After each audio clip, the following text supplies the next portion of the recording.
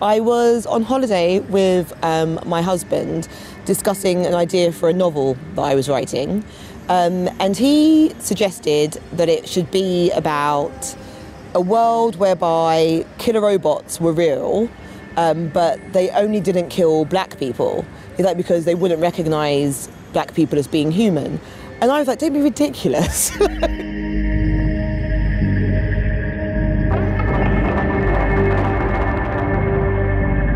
Right now, humans are the only intelligent beings on the planet. And that means that we have to do a lot of work, because essentially all intelligent actions require a human to be involved with it. But we want to have free time. We want to be able to get intelligence on tap. The role of AI in our society is to do the things that we don't want to do the things that we find difficult or tedious, or the things that are dangerous. I want to see robots built that can drive cars more safely than people can, and that's imminent. That's something which is going to happen at some point in the next couple of decades. Machines that can diagnose heart conditions or tumours with greater reliability than human experts can. And when that technology finally fully works, it will save 1 million lives a year. I mean, that's, for me, that's the excitement of what AI can do. We need to be careful not to try to delegate too much humanity to machines. I think the empathy and the kindness really should lie with the people. That's what people are for.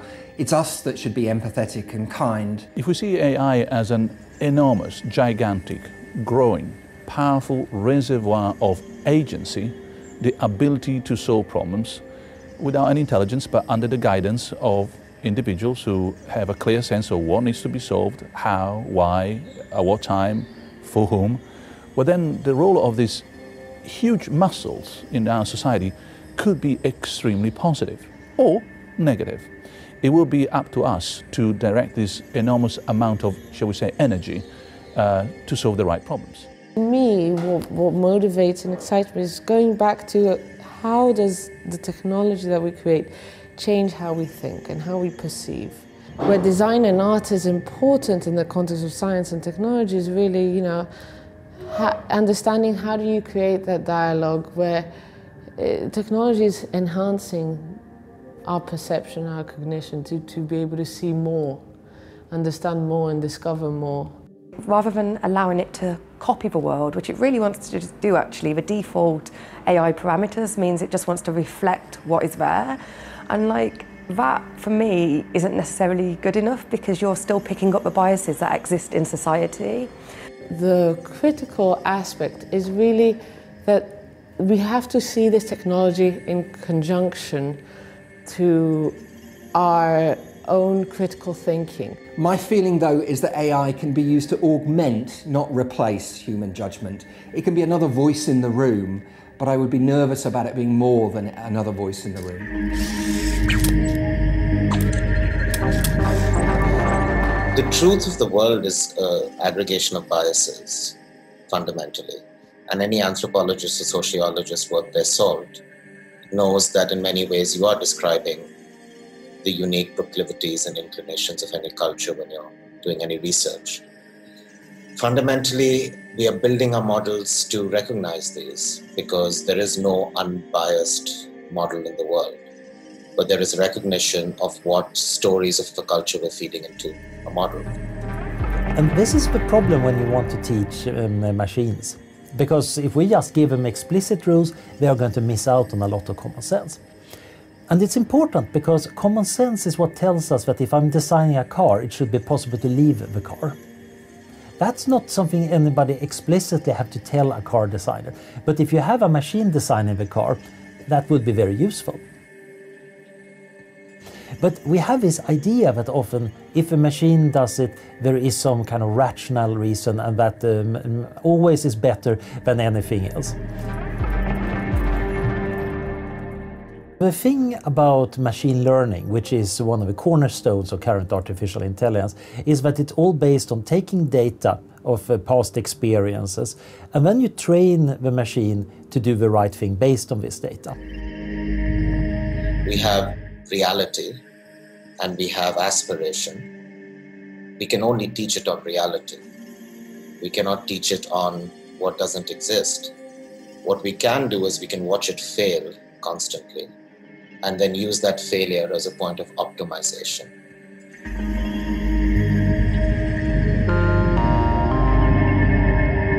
Human biases quite often infiltrate our data. If you take language data from society, just what people post on the internet and what's written in newspaper, that contains subtle biases about genders, because men and women are mentioned in different contexts, which reflect differences in society and how our culture views them. If you feed that into an AI system, it's going to learn the pattern. It doesn't truly understand it, but it just repeats it. So the problem might be that this software, acting out of pure statistics, now embodies various gender biases. In our case, when we are assessing the credit risk of a company, one data that we had was the gender of the directors, for instance. We could say, okay, I have this data, should I take it into account in my model? So at first, we tested and we found that it was actually not relevant. It was not statistically relevant. Now you have more and more people who use AI models. In a few weeks you can go online and start to be a junior data scientist. And if you are not critical about your models, or if your data are bad, you might end up with a model who would actually give weight to the gender. I really think with the development of AI, I think people need to think a lot about it. You need ethics and you need regulatory bodies. Otherwise, it's gonna be the Wild West. We've done this before. We've been here before. Technologies, they often have an initial moment of trial and error, see what happens, can we do this, can we do that? And then slowly, I hope this time not too slowly, we come and as a society, we the people, and we regulate to make sure that things properly done and all the major risks are either avoided, mitigated, or they don't arise in the first place. I think the important thing is for the relevant professional organisations and groups that set professional standards to look at how AI is and might be used within their professions and to make a judgment on what's acceptable and what isn't acceptable. In the area of healthcare, there are signs that this is happening already. There was one interesting example where a system was trying to diagnose whether people with pneumonia could stay at home or needed to be brought to the hospital. And it was misdiagnosing people with asthma and pneumonia as being totally safe and they could stay at home. The reason was, of course, that the survival rate of having asthma and pneumonia in its training data was really high, because all doctors know that asthma and pneumonia is bad news. You must go to the hospital and get a lot of treatment. And since they always went to the hospital and got good treatment, they survived really well. Now, in this case, since they viewed what was going on inside the system, they could say, okay, that's really bad, we need to fix this.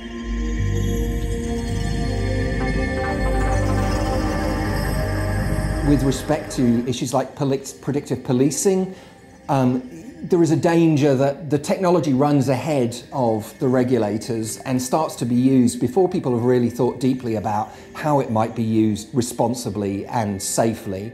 We decided to do a project on the use of live facial recognition because the Metropolitan Police were trialling it in London. Facial recognition is a decision support mechanism. It's to help decision making on the ground, which means that if the machine tells you this person looks like a person on the database, the officer still has the responsibility to ask themselves, is this person the person that I'm looking for? The other sort of main area in which the police have been developing their use of artificial intelligence or algorithms is in the area of predictive policing. Kent Police Service was trialling something called PredPol, which is a program developed in the States.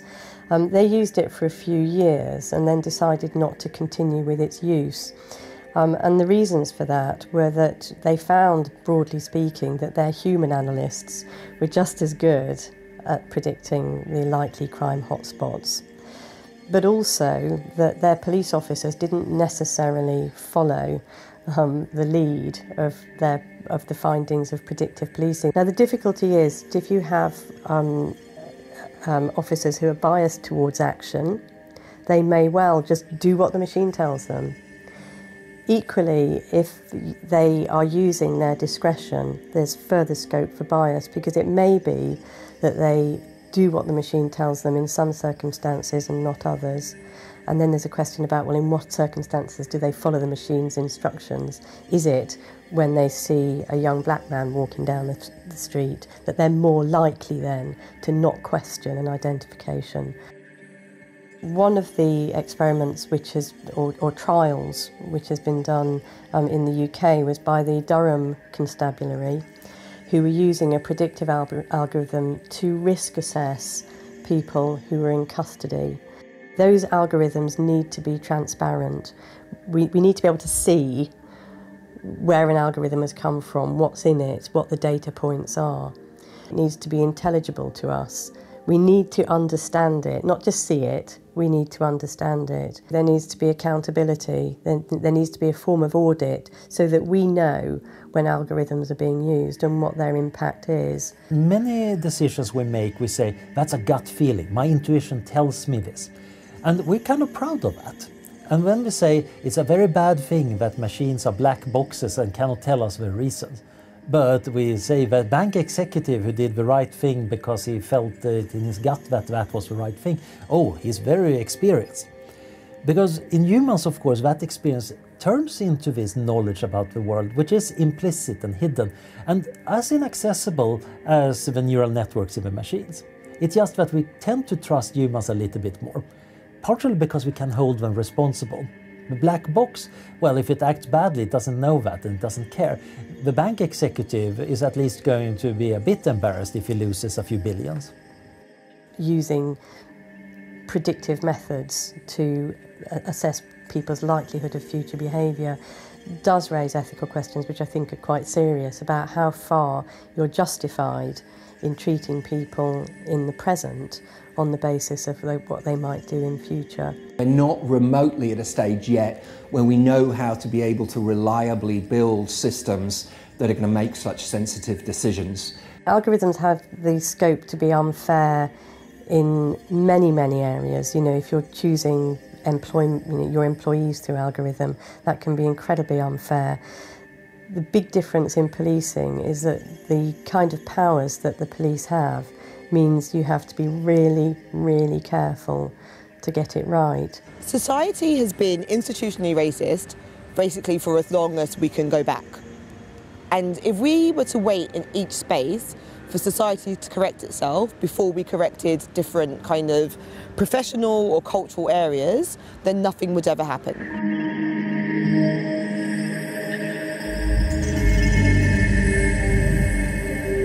Technology is used for control, surveillance, to sell us things, and eventually it will be used to automate jobs as well, and this change is happening really quickly.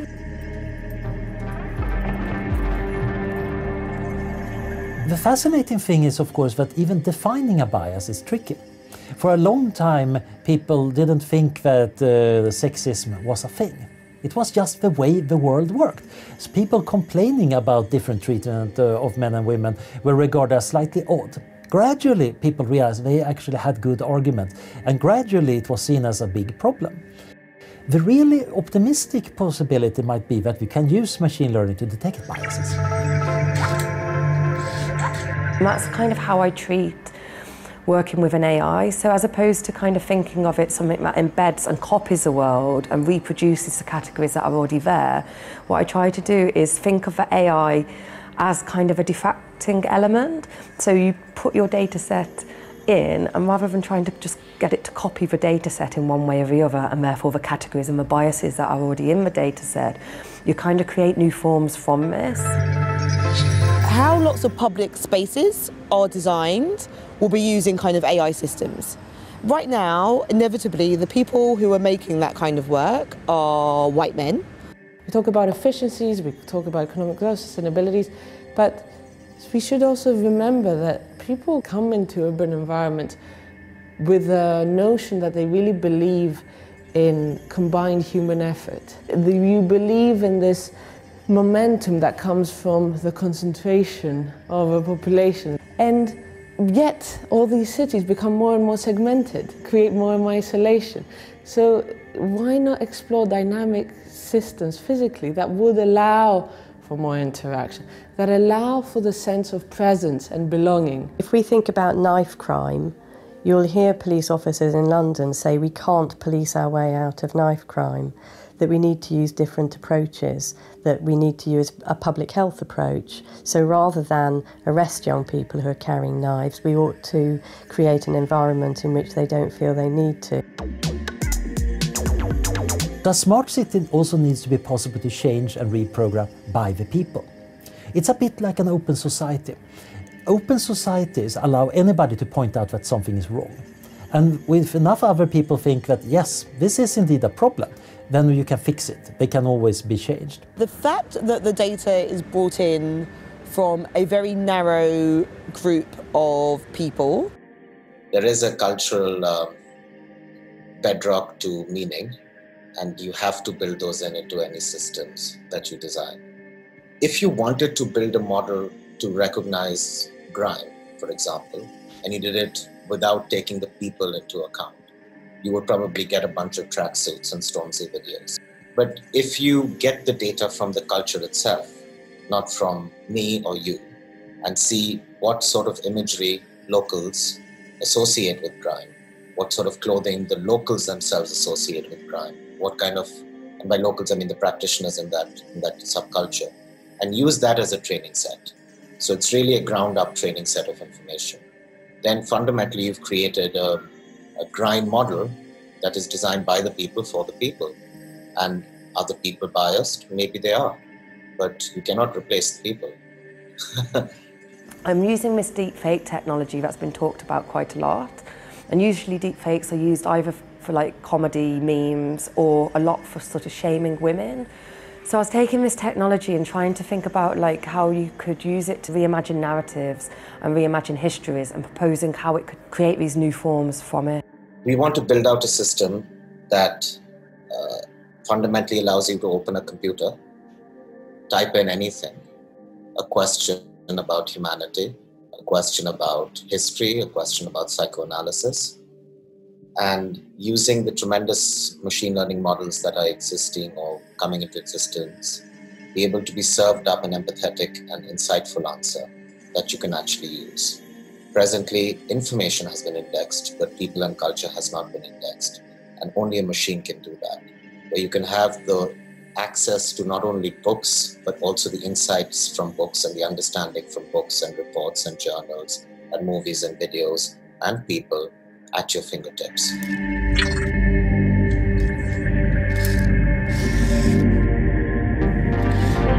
I think the press has essentially two responsibilities here: satisfaction and simplification. It tends to simplify too much in a patronizing way. The number of times I've been told that the message has to be simpler because they will not get it. Are you sure? I'm not quite sure. People are expecting difficult things because there are difficult times. And the other thing is an excessive amount of, I call it satisfaction, targeting of every single need, giving people what they expect, what they want. In a way, it's almost like semantic pornography. You really tickle and satisfy the worst, essentially, interest that we all have, the gossip, the extraordinary claim, when in fact the real business happens with the boring, the difficult, the hard stuff. They are sort of amplifying the distance between people and technology more and more in order to scare them. It's really, I think, it's on their hands to educate them. And there have been so many movements of education amongst the cultural and journalist class, whether it is on LGBTQ rights, women's rights, animal activism, environmentalism, etc. We have, as a species in society, been able to teach complex ideas to people who don't know them as we move forward. And with machines and AI, we've done the opposite, where we have scared people that they're going to be locked up for being black, which is really a very, very frightening scenario.